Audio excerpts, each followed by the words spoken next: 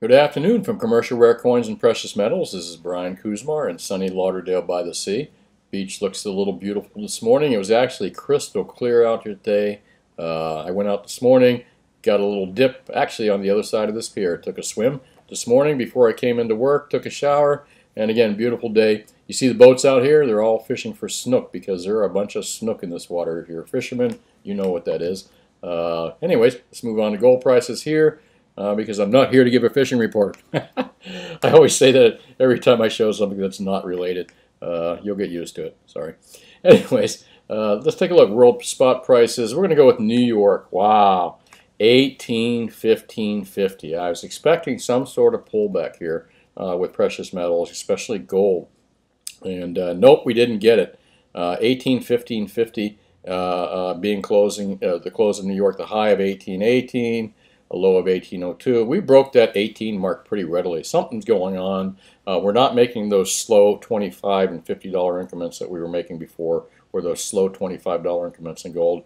We've accelerated in the last 2 or 3 weeks. So there is something going on, and maybe we'll touch on that in a little bit. Silver, my gosh, same thing. Silver is just rocketing. It's definitely catching up with the gold to silver ratio, like one tick at a time, but it's doing it fairly quick. 19 bucks, man, on the close on New York here.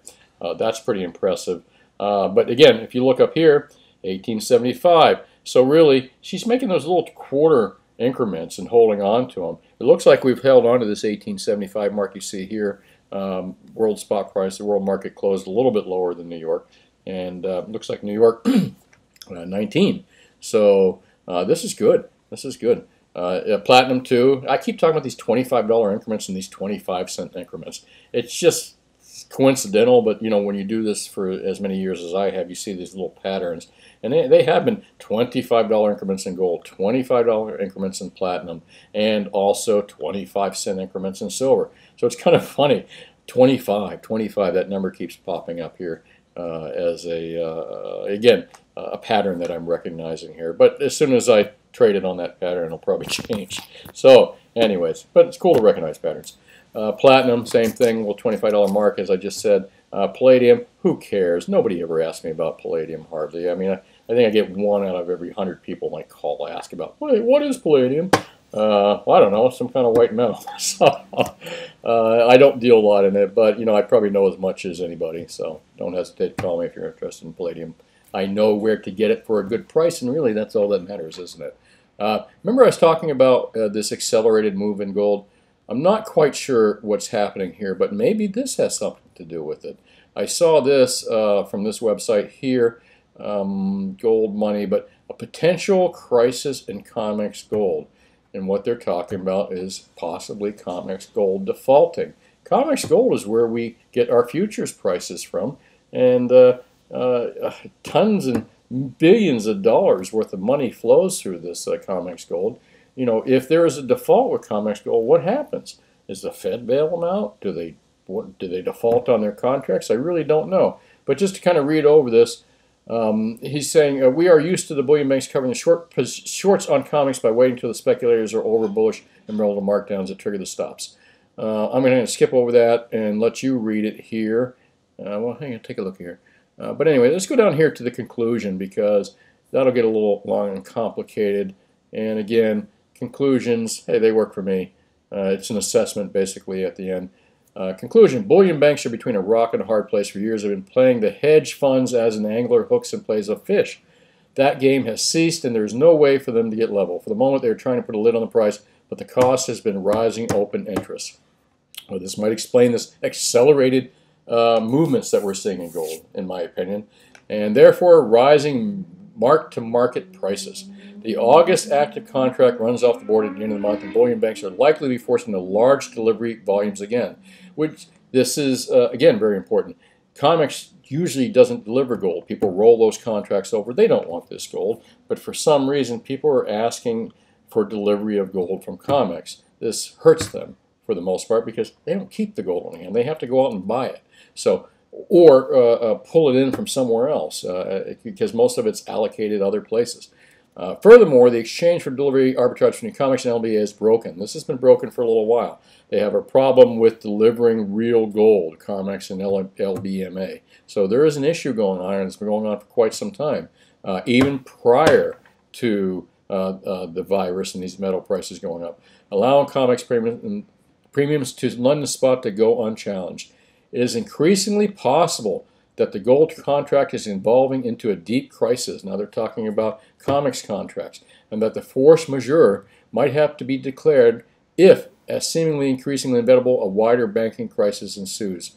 Well, folks, whoa, that's pretty tough. I mean, if you own physical gold and you have gold in your hands, you're probably in a pretty damn good position. And this is probably why we're seeing these accelerated gold prices. Probably. So I can't say for sure.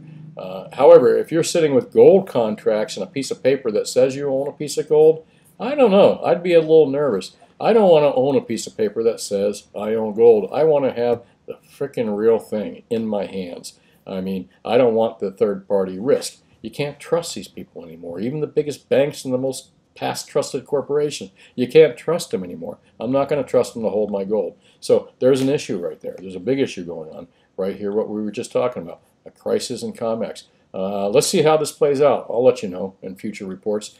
Another little report. Again, I always say that Zero Hedge, some people hate them, some people love them, but it's just like all the other publications. You got to read between the lines. There's some nonsense, and there's some really good stuff to be taken from here.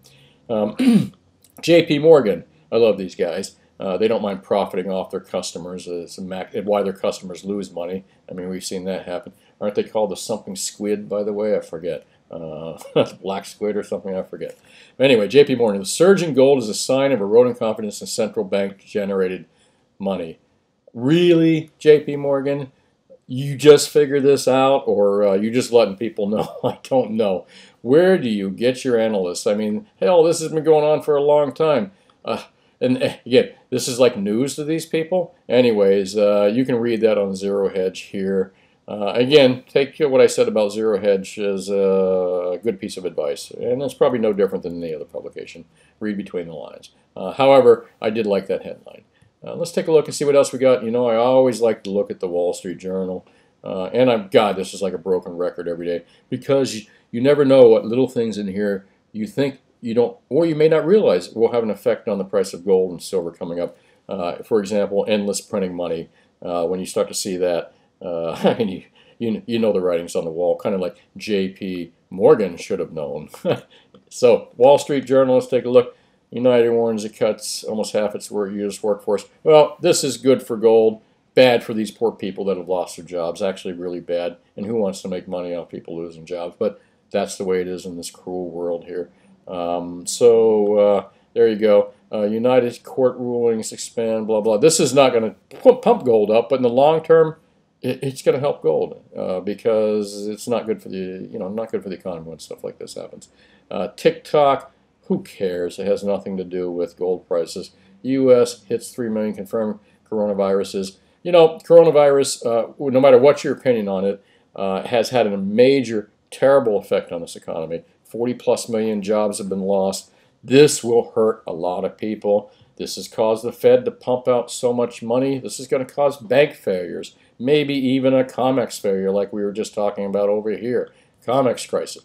So this is a really, really, really bad, and it probably really, really, really good for gold. And again, I don't mean to sound like that, but you know, the more they put a hit, or the more there's a crunch taking out of our economy because of stuff like this, chances are the more the Fed's going to print more money, and that just means the more the price of gold is going to go up.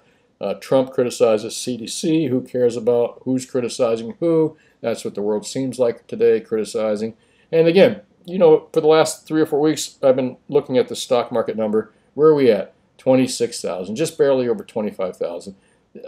The Dow has kind of been hanging in this $25,000 range for weeks now, up a little bit, down a little bit, kind of like treading water. You know, that's kind of like, think about that as the water line. Treading water. You're just kind of staying above that line once in a while. Up for a breath, back down below the water line. Up for a breath. I was talking to one of the largest bullion dealers in the country, independent bullion dealers in the country. He's a good friend of mine. I've known him for a long, long time. And he does very, very large trades in gold and silver, multi-million-dollar physical trades, not paper. He doesn't work at Wall Street. He actually deals in real gold, bars and stuff, coins. And we've been talking a little bit a while about having a hard time filling orders for products. During the virus, we had a real hard time buying any gold. It was very difficult to get. The premiums just went absolutely crazy. And the same thing applied for silver.